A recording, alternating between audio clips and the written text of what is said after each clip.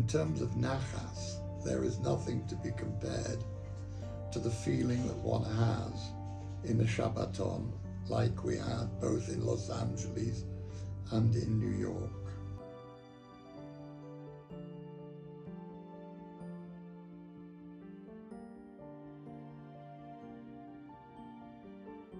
I'm still so overwhelmed with happiness from that event. It was so beautiful to get to see so many girls that went to Neve throughout the different times that I was there as a student, and to get to see Rabbi Refson, who they brought in to speak at the reunion, was really special, as well as Raquel.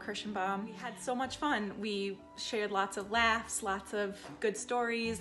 We got to reunite with friends, some of my friends I haven't seen since 2018, a few years ago. It was just so amazing to reunite with people after years of not seeing each other. We had alum from like 2015 to 2021 this past year, and it was just so beyond enlightening to reunite with everyone under just the sole purpose of our love of Torah, our love of Neve, our community. And after that weekend, it really reminded all of us that we need to be back in that Torah environment. We need to be back with those kinds of people who just make us feel so loved, so uplifted. I am in such a high after coming back from the Shabbatons and being able to see all of the girls. It was really like a little bit of Gan Eden in Olam Hazeh.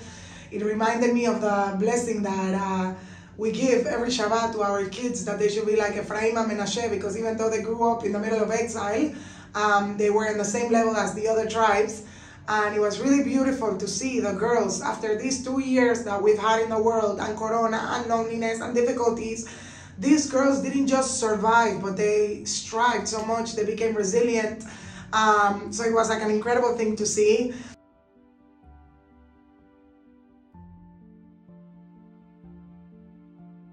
I came back so energized, I came back so inspired. There was such a sense of community, of people who hadn't even met each other, and they just felt that instant bonding. The Neve Alumnae Shabbaton in Los Angeles was truly incredible. It was amazing to be able to connect with Neve alumni and to learn from some of the best teachers at Neve. I love seeing the Neve spirit in Los Angeles, and I'm so grateful for everything at Neve and for the lifelong journey of learning that it's propelled me on.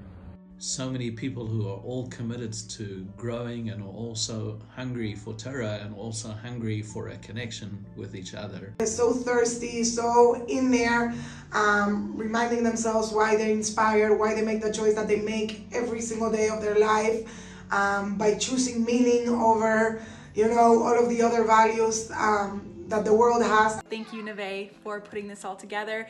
Thank you to all the people who are in charge of that and helped organize it. And I just still can't stop smiling when I think about it. It was the most beautiful and meaningful weekend, and I'm forever grateful for it. It was just such an honor to be with everybody. So those are my 2 cents on the past Shabbaton. B'ezrat Hashem, we will have many more in the future. The Avirah, the whole atmosphere, was one which was filled with Torah, filled with Chavrusa, filled with the enjoyment of everyone getting together. And this is something which we'd love to replicate in the future.